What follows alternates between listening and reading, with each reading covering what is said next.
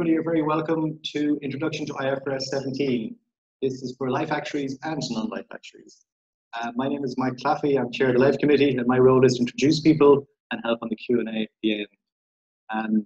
So you're all very welcome. This is the largest ever booking to a lunchtime meeting, so congratulations. The second thing to be proud of is that this is being recorded as a podcast, as we often do, but in fact, we're also experimenting with this being webinar. We're being streamed as well, so there's 2 bits of technology getting tested today, so you can always say you were here on that day. I have to introduce 2 speakers.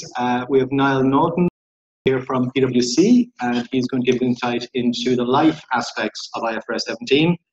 Niall's been with PwC for a long time, 15 years, very involved in actuarial consulting, but also IFRS 17. And is joined then with Joanne Lonergan, who's here from Deloitte. Joanne is very involved in IFRS 17 in Deloitte, has been working on a lot of projects, involved in the F4G, more details later. And both are involved in working parties of the Society of Actuaries on IFRS 17. Just as a short intro, this is a timely meeting. IFRS 17 was actually introduced in May 2017. The standard was published in 2017, so quite a while ago now. But its implementation date is 1st of January 2021. And that's why now it's so topical. It is as lots of insurance companies across the world get to grips with IFRS 17, and definitely here in Europe and here in Ireland, it's being accelerated quite a bit. So the format of today is Niall will go first for just under half an hour of content, and Joanne will then follow with about a half an hour of content as well from the non-life side, and then we'll take Q&A after that, if that's okay. In terms of CPD watchers, we're going to finish at 2.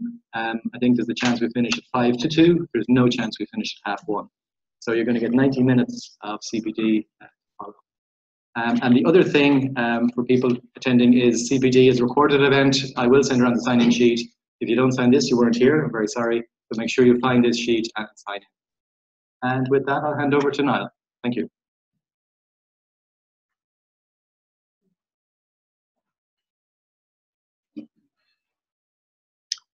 Thanks, Mike, and good afternoon all. So this is an introduction to IFRS 17, so it will be somewhat high level. We will be touching on lots of different areas, but we are keeping the slides. The slides will be available online as usual hereafter, and that means we've included quite a bit of content for reference that we won't be spending too long on, and that may help. If you see it on small print, you won't need to worry. You don't need to read it today. You can read it another day. And the first bit of small print is that there's lots of interpretation in IFRS 17, so the views are neither those of the society nor necessarily of those of our employers. So what are we going to talk through? Give a little bit of background and overview, touch on classification and bundling. Those exist under IFRS 4, but those have been changed a little bit under IFRS 17. Aggregation level or unit of account, to use the terminology, is a big consideration. It's how much detail, how granular you go into for IFRS 17. So we'll talk a little bit about that. I'll hand over to Joanne then, who will talk through one of the key fun areas of actuarial for measurement models and the different measurement models that apply. Transition is applying IFRS 17 to your in-force portfolio. So it's a retrospective standard. You have to apply it as if you were always applying it. That's a big deal for longer term business. Presentation and disclosures, we'll touch on that and we'll see that actually it's very different. Presentation is very different. It's much more on a revenue earned basis as opposed to having premium in our income statement anymore. Disclosures have changed a lot. But of course, it's not even those areas, those are some of the headings that we see in the standard, but it's actually much wider ranging impacts. It's not just accounting and actuarial, and we'll be saying that a few times probably. It's a broad impact operationally, but also commercially. And we'll touch on a few little example steps that you might companies are looking at in advance to get through their implementation project to IFRS 17 and then wrap up with some key thoughts. So abbreviations for reference. So let's start. So this is very much a standard slide with background to the standard. The standard has been in development for 20 plus years. We have the interim standard of IFRS 4. Can I ask maybe by a show of hands who is familiar with IFRS 4? Okay, I'll give a bit of background on IFRS 4 in due course then. So IFRS 4 was very much, was intended to be an insurance contract accounting standard with so much debate and controversy over how a global insurance accounting contract standard could be developed. It didn't arrive in time. So we had what IFRS 4 came in 1 January 2005 for EU listed companies, and in many other territories adopted it as well. But ultimately it was continue as you're doing for insurance classified contracts. However, split your business between investment classified as defined under the standard and insurance classified. And investment then fell under other accounting standards, being IS39 and IS18 at the time. Since then, they said, okay, we'll come back and we'll actually develop a full accounting standard. So that's taken a lot longer than planned. And as Mike said, May last year, the final standard was issued. But is it really final? There's a lot of debate still ongoing. The effective date is planned to be 1 January 2021, but there's potential for deferral. There may be no deferral, there may be 1 year, maybe 2 years, to be determined. Ultimately, endorsement by the Commission, the European Commission, was due next year. That normally we would expect might take a couple of years because IFRS 9 took a couple of years for endorsement, but EFRAG, the European Financial Reporting Advisory Group that advises European Parliament on endorsement, it was due to give advice in December, and that seems unlikely to happen. They've raised 6 controversial areas, or 6 areas that they believe more work needs to be done on. They've written to the ISB, that's the International Accounting Standards Board, to develop these standards. Industry is very much excited about a number of areas as well. A collection of global global insurance industry bodies, including Insurance Europe, have written to the ISB just recently and asked again for a 2-year delay and potential changes. But the ISB is not inclined to rush to that. In fact, solvency regulators, which you would think may not have that much interest in IFRS reporting, have written to the ISB saying, don't delay and please keep going. So lots to play for, something to keep under review. Ultimately, companies some would like, it depends where people are at in their project, some would like a delay, and so they need the time they feel, or they can refine their projects or potentially move beyond compliance to value add from the project. Others some groups are quite far advanced and would feel that actually they'd rather just finish it off. And so it varies significantly. I'm going to touch just very briefly, IFRS 9 is the replacement for IS39. It became effective 1 January this year, unless you're an insurer that took the exemption where you were eligible for it. So this is the standard that deals with financial asset side of the balance sheet. The thing to be aware of there is that if you're an insurer, you either say, I've taken the exemption and make no disclosure this year end about it, or you adopt it and you see does it change the valuation of your assets, and of course you have extra disclosures as a result of IFRS 9. IFRS 15 is the replacement for IS18 and deals with revenue recognition. So this is more for investment classified contracts, which is mainly for life insurers. So that became effective 1 January 18, so I'm just mentioning that for reference. And we think about what the standard is in scope of, it's what's classified as insurance or reinsurance under the definition in the standard. So for non-life insurers, nearly everything, if not everything, gets into that category. Often for the majority of reinsurance as well. But for a lot of life companies, it can be all in one, all in the other, or quite a mix. Investment contracts that are pure investment have no significant insurance risk transfer and also have no discretionary participation features, which are effectively things like with profits.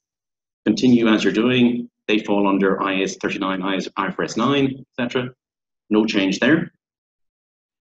But if you're in the other category, and we'll come on to that, this is where the fun is, IFRS 17.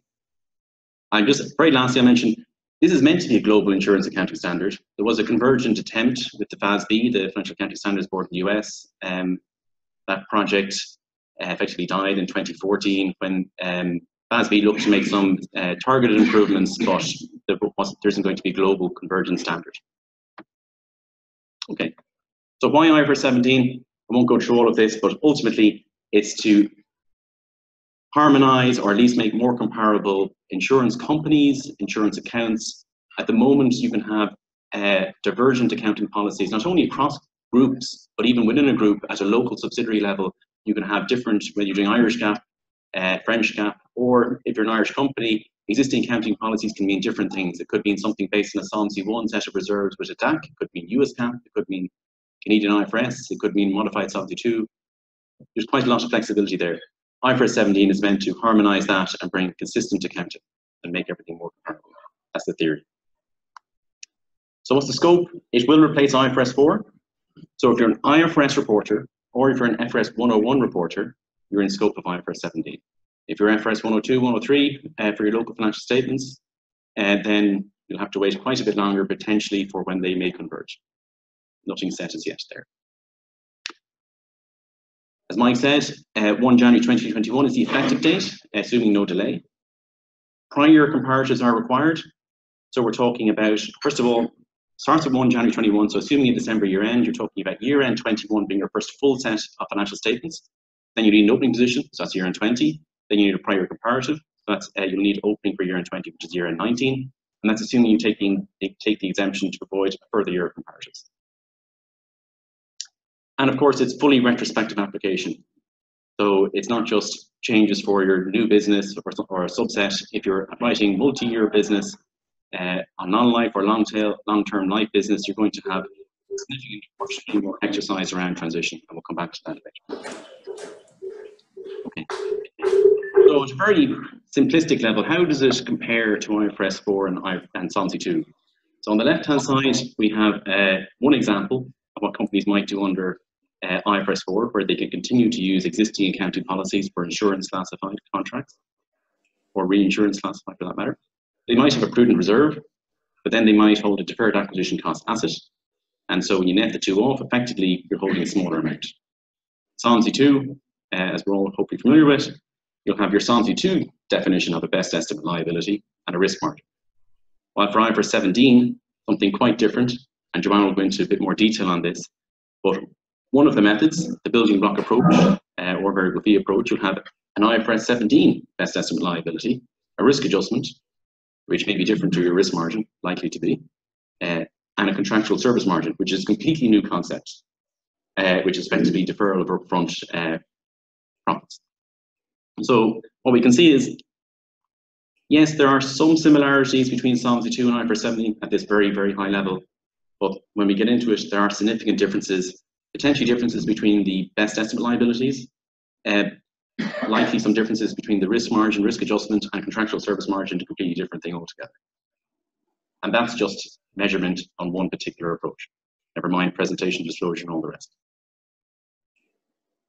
So the first thing, of course, is what drives accounting is classification. And so under IFRS 4, companies were obliged to classify between insurance and investment and consider, for life companies really, if they had discretionary participation features, what that meant. Overall, the scope is still the same. If it's classified as insurance or reinsurance, whether it's inwards or outwards, or if it's classified as investment, discretionary participation features, so I'm talking types of profits here, which is for life companies, then you're under the standard. So that's not a change compared to IFRS 4 by itself, other than in the rare situation where you're only writing that last category of investment with DPF, discretionary participation features, then if you don't have any insurance classified, you're actually not in the standard. But that's not expected to happen for too many companies. What I really wanted to highlight in this slide is that there's been a modification to the definition of significant insurance risk transfer. So many companies did their exercise of IFRS classification on first-time adoption, then they look at their new contracts thereafter and maybe don't worry too much about the past. And in theory, once insurance, always insurance. And investment contracts could potentially become insurance. But there's an exercise here for companies with this change in definition where it talks about the present value basis, both in terms of comparing the assured event occurring to not occur, and also in terms of what how you assess commercial substance. Without getting into detail, it means we need to reconsider, does that change in definition actually change our existing classifications? So that could mean that you've said, oh, everything I write is investment classified and not even subject to IFRS 17. You might just want to reconsider, or that I have some products that I have a mix of investment and insurance, and I might want to reconsider. Now, I think for most cases, if you're talking most non-life business and a lot of traditional protection life business, it's probably very straightforward and you don't need to really get concerned about it. But maybe for some ones that are more borderline, doing an exercise just to see if does that actually bite. And a related area, I won't go through this, I'll leave this for reference. Unbundling was a concept as well that is under IFRS 4. The difference is that there was an option to apply unbundling under IFRS 4 that some companies availed of in terms of splitting out investment versus insurance components of a single contract. So this is, again, mainly more of a life issue than a non-life issue. But the difference is where IFRS 4 said, here's where you should unbundle, here's where you shouldn't unbundle, and here's where you may choose to unbundle. IFRS 17 got rid of the last, and there's no longer an option. So if you've unbundled under IFRS 4, as a number of companies have, you need to reassess, do I need to rebundle? So maybe you had an investment contract, a host investment contract that has rider benefits, but the rider benefits are closely related to the host contract, and well, if you can't terminate one without the other, arguably that should be rebundled and all under IFRS 17. So that can be quite an impact. A number of companies I work with have done that to avoid having to worry, say effectively we treat everything maybe as if they have a large investment portfolio, treat everything as investment contracts and have to say, well, our unbundled insurance element is immaterial, and may even feel, oh, I'm out of scope of IFRS 17. Check. So those are two existing areas. The next area I want to talk about is something that's quite specific to IFRS 17 in terms of the aggregation level or unit of account, to use the IFRS 17 wording. Right there. So this is effectively, so how do we group our policies together before we apply the measurement models that Joanne's going to talk about shortly? So the idea here is that IFRS 17 doesn't want us to group profitable and unprofitable or owners' contracts together. It wants us to separate them out and account for them differently. And no CSM or contractual service margin is part of that, and saying, I want to recognize the profit in line with those homogeneous group of contracts. So what we're meant to do is, first of all, we're meant to take a top-down approach and say, okay, what portfolios do I have? So a portfolio should be similar risks that are managed together. So maybe that's car insurance, maybe that's an annuity portfolio. And so there's some work there to assess, first of all, okay, what portfolios do I have? For some companies, it could be, I've only got one portfolio, everything I write maybe is a investment or savings business. But then we need to split it between, are the contracts at inception onerous, i.e. unprofitable, based on my information at inception? Are they profitable with no significant risk of becoming onerous, or in the other category of other profitable contracts? So there's an exercise to do there to assess, do I have, how far, when I'm going back in time, or even just looking at new business, what have I written in the period? Did I actually expect it to be onerous? And you have different approaches already in the market in terms of whether people are trying to take a principles-based approach, or I think the majority are saying, well, really, we have to just evidence this through numerical support and have maybe internal reporting, sensitivities, etc., to show that I'm actually writing owners' contracts, non-profitable, etc. But even just having to split that. So when there's an assessment, once you do that assessment, you don't change it thereafter, but there's a significant piece of work there to assess that, especially when you have to do it by cohort year effectively. So the requirement is that you shouldn't have a group that spans more than 1 year, a group of contracts. So effectively, most companies are saying, well, that's our financial reporting year. So if you December year end, I look at 2013, 14, 15, 16 separately, etc. But in each of those, I'll have my portfolios and I'll have my potentially up to 3 categories. So it's a major piece of work. It means that there's an awful lot more granular data. I'll come on to that shortly. And it drives everything thereafter in terms of it impacts your P&L results. There are some allowances, because we might naturally think of something like regulations around gender neutral pricing. And there are some clauses in IFRS 17 that allow for such things, that you don't have to unduly split out contracts. So you have to work through that case by case to see what applies, especially for writing maybe cross-border business. So what does all of that mean? To give a little example, if you have 100 identical contracts and you have a probability that 5 of them will claim, you don't know which 5, then you can treat that 100 contracts at inception as one group. You don't need to separate them out in terms of the profitability categorization. On the other hand, if you have another company that has 500 contracts, but you have information at inception that 200 identical, i.e. this is the homogeneous risk group idea, 200 identical contracts are loss-making, but the other 300 contracts, and those other 300 are considered also another homogeneous risk group or identical, but those are profitable, then you end up with 2 groups. So you can see very quickly you can end up in a situation that you have lots of groups per cohort year that may not be the same every year. And then depending on how many portfolios you have a lot of granularity. And this feeds through your measurement models, and it feeds through your reporting and your disclosures. So it's very important. So companies will need to do an assessment in terms of, okay, what level of aggregation unit of account applies for our business. It's going to have significant modeling impacts. When you're calculating your measurement model, you're meant to look, allocate down to those individual categories. So you're calculating your BEL anyway. You might say whether I calculate it at a single policy level or, you know, add up all my policies, what difference does that make? Well, actually, it impacts your CSM. So those groupings directly impact what you're going to see in terms of either by losses coming through on day one from owners' contracts versus profitable contracts and the release of those profits through the CSM over time. Okay, so that brings us on to measurement models, and I'll hand it over to John.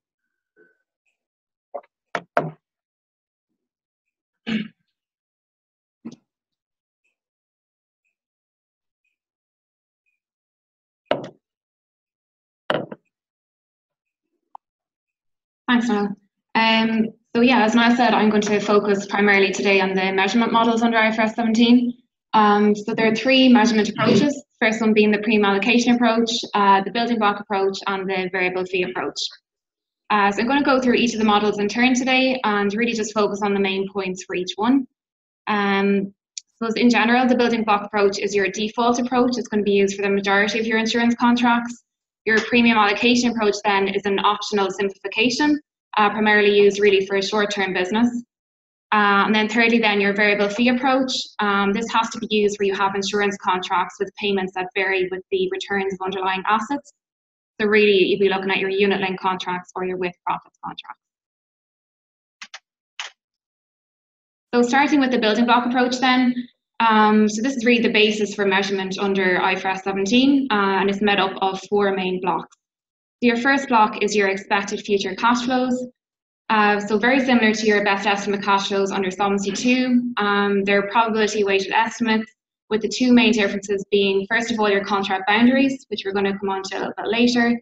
And your second difference then are the expenses that are actually allowable within these future cash flows.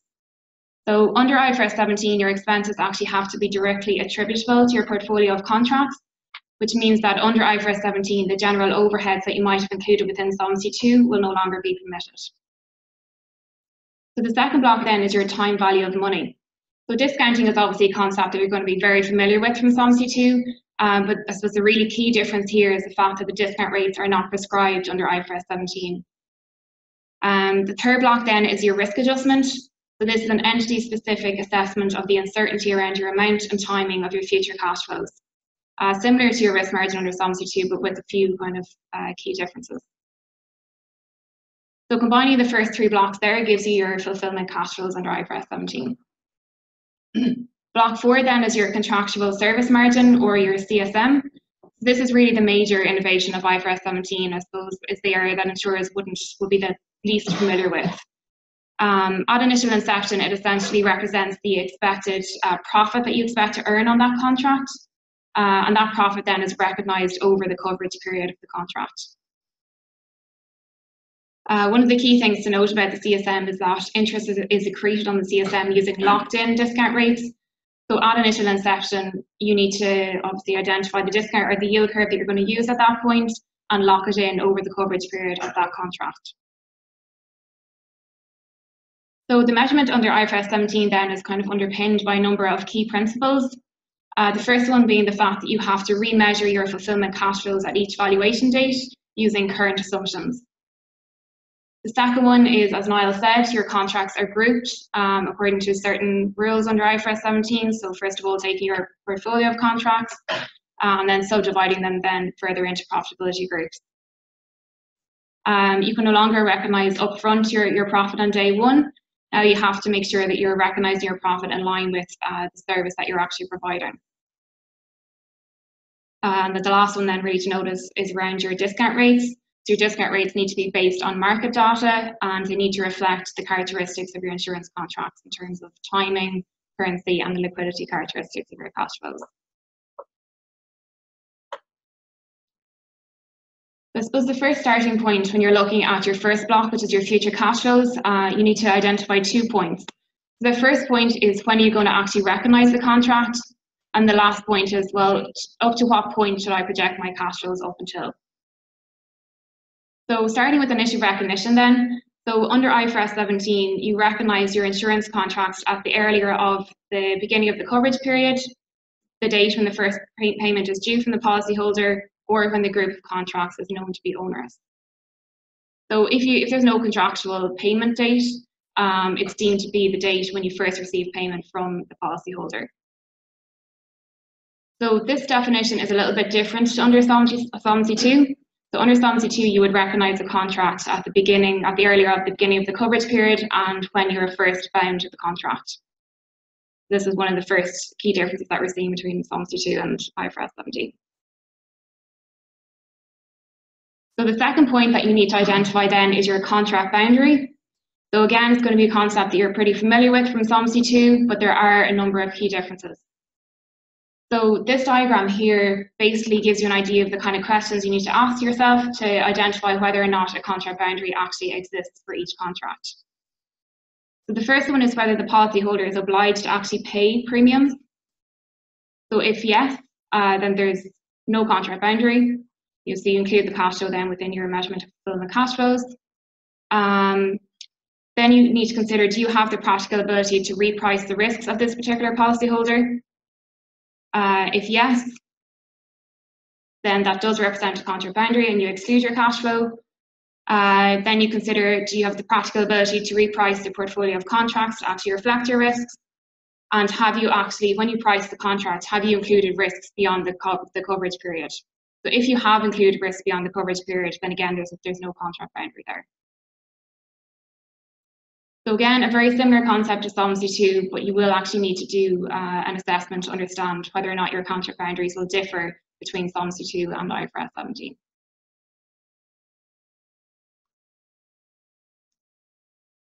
So once you've determined then your start point and your end point of your future cash flows, you then need to determine which cash flows you should actually include within your measurement. So just to give you a brief idea of a couple of cash flows you might include, so obviously your premium, your claims cash flows. As I said, for expenses, you need to make sure that they're directly attributable to your portfolio of contracts. These could include costs of selling or underwriting your contracts and some types of overheads such as costs associated with claim software. Cash flows then that will be excluded will be any kind of expenses that are not directly attributable, any general overheads, and then any investment returns.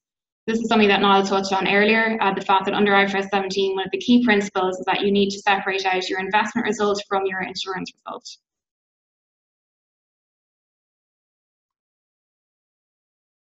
So the second block then is your discount rates. So once you've determined your best estimate cash flows, you then need to reflect your time value of money. So as we said, the discount rates under IFRS 17 are not prescribed. They're based on a principle-based approach, and you can use 2 methods to derive your discount rates. Your first one is your top-down approach. So this essentially means you're going to start with the yield on a reference portfolio of assets, and then adjust this yield for any characteristics that are not relevant to your insurance contracts. So for example, for expected credit losses or credit risk premiums, and also I suppose for any duration mismatches that are there between your assets and your liabilities. The other approach then that you can use is the bottom-up approach. This is essentially starting from the opposite way around. So this time you're starting with your risk-free yield curve, which could be, of course, your EIOPA risk-free yield curves, and then you're adding on an allowance then to reflect the illiquidity of your insurance contract.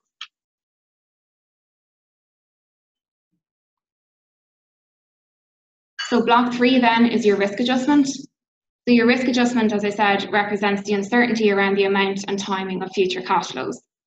So really, I suppose this represents the difference between fulfilling liabilities, cash flows that are uncertain versus those that are fixed. I think the key thing to remember about the risk adjustment really is that it's entity specific rather than market consistent. So I suppose you need to ensure that you're reflecting the entity's risk appetite within your risk adjustment, as well as the diversification of risks, both favourable and unfavourable, that the entity faces. So the risk adjustment then is revalued at each valuation date using current assumptions. and it's recognised then over the settlement period. So both the actual method to calculate the risk adjustment and the method by which you amortise the risk adjustment over the settlement period, neither of those are actually defined in the standards. They really are left up to the discretion of the entity itself. And I suppose, as Niall touched on earlier, one of the key questions that we continuously get asked is, can I use the Solvency II risk margin as my risk adjustment under IFRS 17? And unfortunately, the answer is no, not without a number of adjustments. So I suppose if you are to use, say, a cost of capital approach to derive your IFRS 17 risk adjustment, there are a number of adjustments or things that you need to be aware of. So the first thing, I suppose, is you have a certain cost of capital and a confidence level that you need to use to measure your Solvency II risk margin. So when you're coming up with your risk adjustment, you don't necessarily need to actually use the same parameters. You need to decide on your own parameters that are fully reflective of, your own entity's risk appetite. The second thing then to consider is that your Solvency II risk margin is actually, is looking over a 1 year time horizon, whereas for your IFRS 17 risk adjustment, it's looking over the lifetime of your cash flows, which obviously might necessarily be 1 year. And I suppose one of the key differences really then is the fact that your Solvency II risk margin is on a net basis, whereas you require both a gross and a reinsurance risk adjustment under IFRS 17.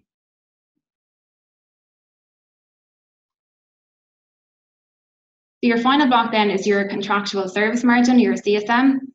So as we said, at initial inception, this is essentially equal and opposite to the sum of your fulfillment cash flows. And it represents the profit that you expect to earn on that contract over the coverage period. The CSM is recognised over the coverage period based on metrics known as coverage units, which essentially represent the amount of coverage that you expect to provide within each quarter or each valuation period. A couple of key things to note about the CSM. The first thing is that it's measured at the group level or your unit of account. Second of all, then, discount rates. So interest is accreted on your CSM using locked-in discount rates rather than current. So when you're measuring your fulfillment cash flows, as I said, you're going to update your assumptions at each valuation period. But the one exception to this is when you're accreting interest on your CSM.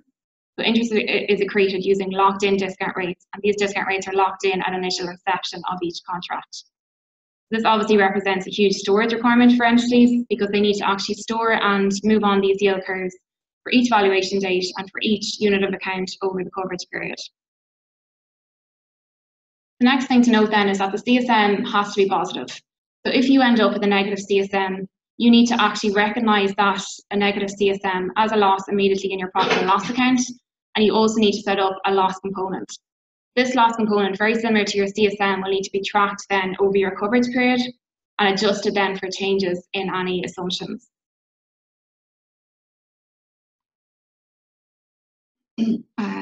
So we're just going to skip to this slide. So this slide basically illustrates how you might actually go about calculating your CSM. So starting at the left-hand side there, you have your opening balance. This is going to be increased then or adjusted for any new contracts added to that unit of account. Then, as we mentioned, you accrete interest on your CSM using locked-in yield curves. Your CSM is then adjusted for any changes in value of demographic assumptions.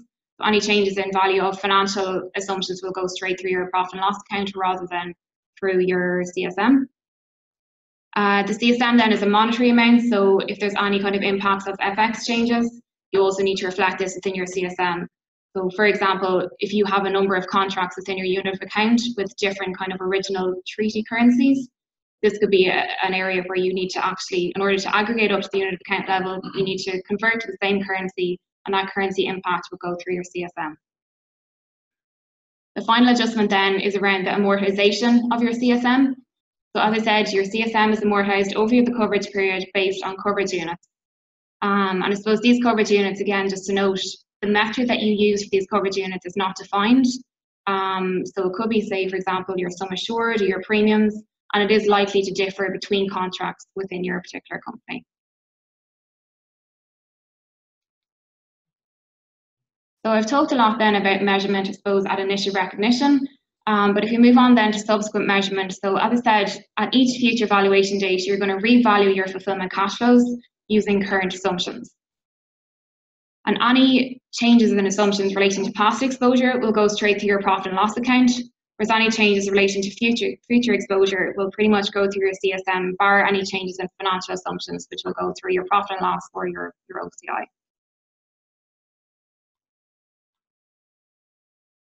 So the second measurement model then is the variable fee approach. So as I said, you have to use this if you have contracts with payments that vary with the return of underlying assets. So unit linked and with profits are the two most obvious examples here. So the variable fee approach essentially treats returns on the assets as part of the fee that you've charged the policyholder for providing services. And there's two key differences between your variable fee approach and your building block approach.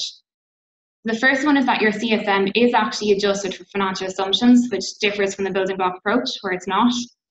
And the second one is that the CSM is actually accreted using current interest rates rather than your locked-in yield curve as per the building block approach. But I suppose the main benefit then of using the variable fee approach is that it eliminates any artificial volatility within your profit and loss account by allowing you to actually adjust your CSM for these changes in financial assumptions.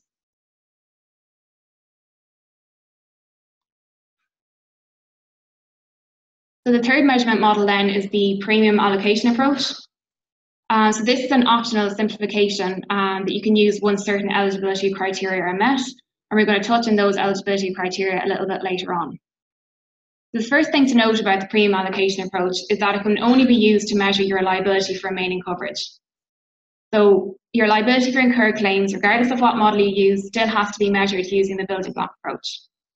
So I suppose just to explain then the difference between your liability for incurred claims and your liability for remaining coverage. So your liability for remaining coverage relates to future exposure, whereas your liability for incurred claims relates to past exposure.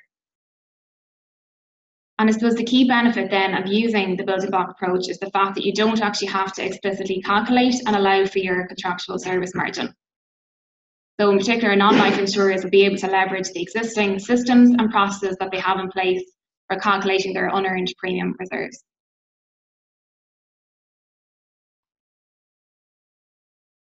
So this slide then kind of gives you an idea of what the eligibility criteria are for the premium allocation approach. So this, I suppose, is the first step for insurers in deciding, well, how much work needs to be done to demonstrate this eligibility, and also to help them identify areas of the book, especially for non-life insurers, where they actually won't be able to apply this premium allocation approach model. So if the coverage period is 1 year or less, then the contract will automatically fall under the premium allocation approach. This means the majority of non-life contracts will fall under this model, and some kind of short-term life insurance contracts as well. So if your coverage period is greater than 1 year, it might still be possible to use the premium allocation approach if you can show that it provides a reasonable approximation to the building block approach. But this would not be met if at initial inception you would expect significant variability in your future cash flows. The things that might increase this variability will be the length of the coverage period, and also if you had any embedded derivatives within your insurance contract. So I suppose the key impact for insurers is that they will actually have to set up processes in order to demonstrate this eligibility. And I suppose what really will be expected from auditors is a comparison between your building block approach and your premium allocation approach to see the impact on your release on profit and your impact on your liability for remaining coverage over time.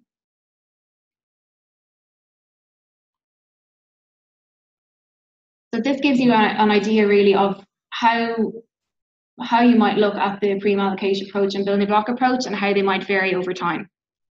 So if we start on the left-hand side there, we can see at initial inception that the two models produce the total liability is the same under both models. So this essentially tells you that the premium allocation approach is a proxy for the building block approach. So moving then to during the coverage period, we can see that the liability is now broken into liability for remaining coverage and liability for incurred claims. So again, your liability for remaining coverage, the total liability is the same, but the composition of the blocks again differs. The liability for incurred claims, so as we said, we have to use the building block approach for the liability for incurred claims, regardless of which model you use. So you can see here that both the total is the same and also the composition of the blocks. Then if we move to the end of the coverage period, we can see that we no longer have a liability for remaining coverage and we're just left with our liability for incurred claims. So again, your liability for incurred claims is measured using the building block approach under both models. And you can also see here that we are left with the risk adjustment at the end of the coverage period. This is because, as we said, your risk adjustment is recognised over your settlement period, as opposed to your CSM, which is recognised over your coverage period.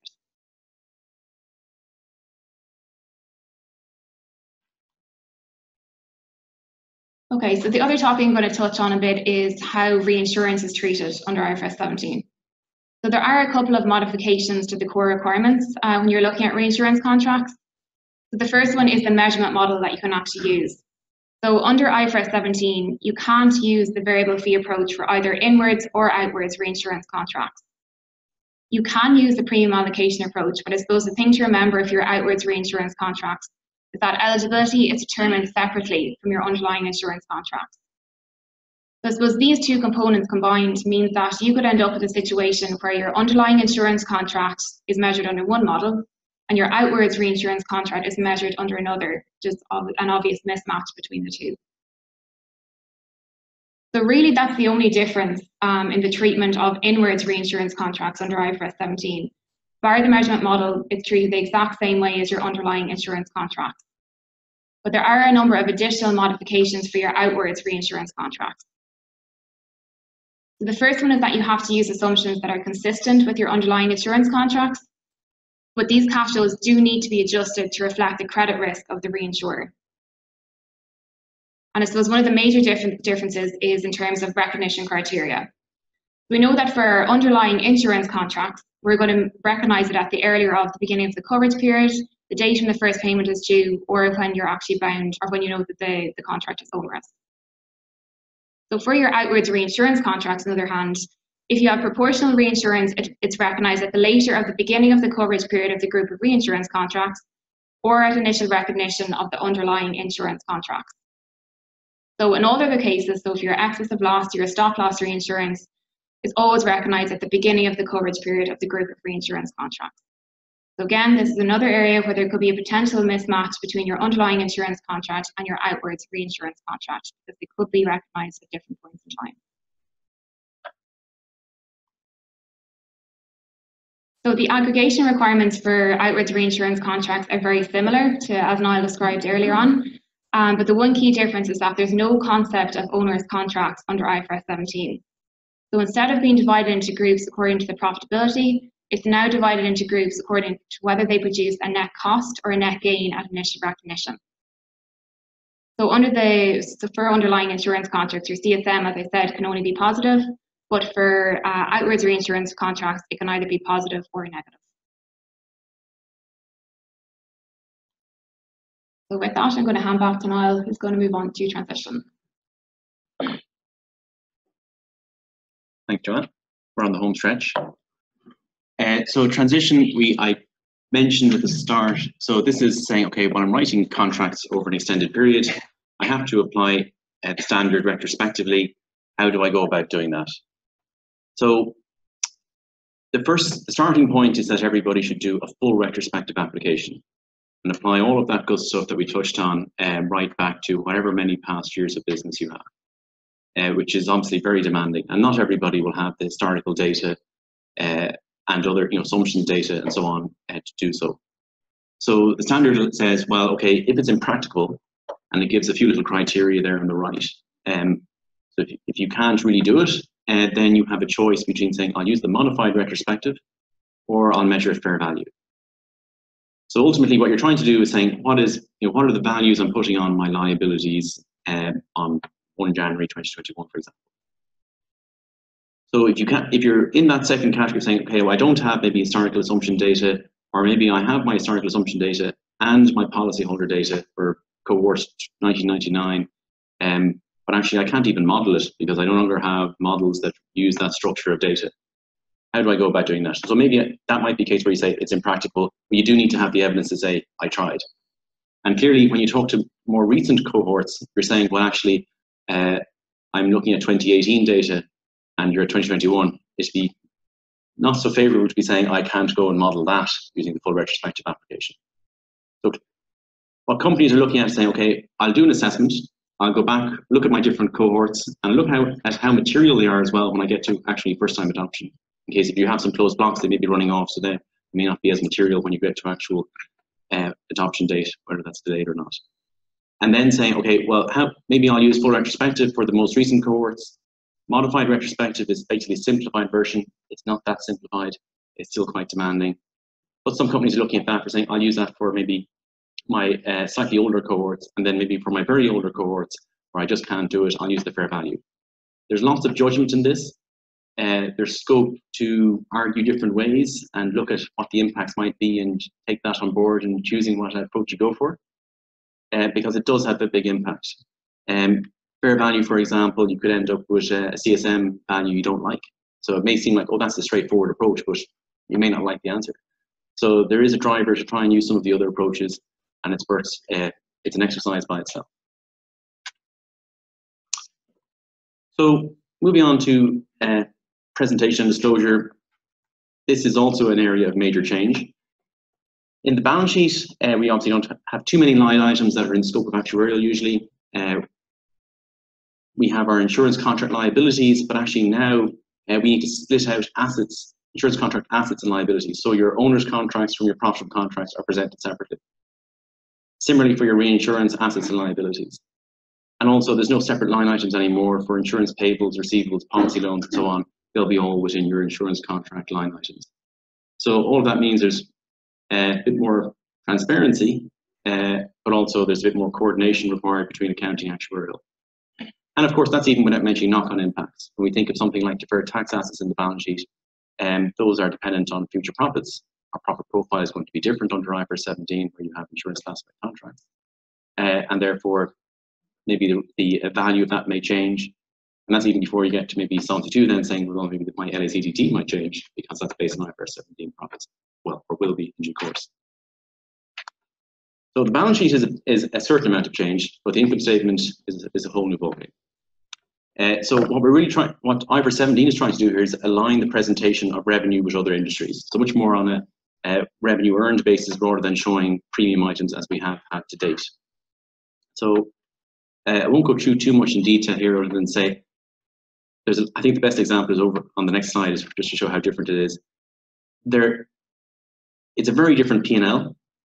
It's a big exercise by itself. There's going to be a new chart of accounts, a new ledger required for that. Then you need to coordinate that with all your Solvency 2 journal entries and your other accounting journal entries. So there's big system implications of this, and obviously you want this to be part of an automated, controlled process, etc., etc. So it's a work stream by itself. And just to go back to the insurance contract revenue, so that replaces premium. No longer do we have gross written premiums, earned premiums, etc. on our P&L. Now it's calculated as the sum of those components there, expected changes in cash flows from claims and expenses, change in risk adjustment, amortization of CSM, amortization of acquisition costs. So very, very different. And of course, that's before we get to disclosures, and disclosures are more detailed. Nothing ever gets lighter, it seems. So disclosures are more detailed, and I'll come on to that in another slide. So there's both more disclosures, and the areas that we already disclose, there's more detail around those areas. So without going through this, you may not be able to read the small print anyway. On the left is an example of an IFRS 4 P&L, or statement of comprehensive income as it's called under IFRS 17. And on the right is an example of what we might see under IFRS 17. So different in size to start with, but also different in components. And it's going to have a different bottom line number. And of course, if you elect to have other comprehensive income, you'll have that you'll have that as well. So very different was just the message I wanted to pass there. On disclosures, I just highlight in this slide, the black parts there, the black font is the areas that are subject to current disclosure requirements. So not new headings, they're already under IFRS 4 and so on, but now we've got more detail around those. But what really bites is when we look at the red items, the red font there, and we can see that for the balance sheet, there are numerous detailed reconciliations of things like our best asset liability component, our risk adjustment, our CSM, or if you're using PAA, and how that moves over the period by blocks of business. So that's a lot of extra detail to be publicly disclosing and also to calculate. And then we have more information around judgments, so yield curves. When you look at your risk adjustment, you can use different approaches. You could use a cost of capital approach, bar approach, etc. But you have to disclose a confidence level for that risk adjustment. And there's other requirements. So a lot of work to be done there.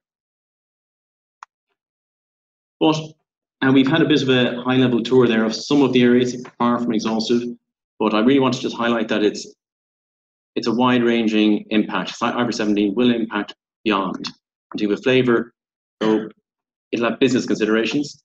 Obviously, a lot of Irish market is foreign owned, and when we look to our groups maybe for what they're doing with their investors and analysts, educating them, looking at maybe non-GAAP measures. So supplementary information at the moment may be updated to reflect, well, IFRS 17 is, yes, meant to make everything more comparable, but is it what groups really want to be communicating to investors?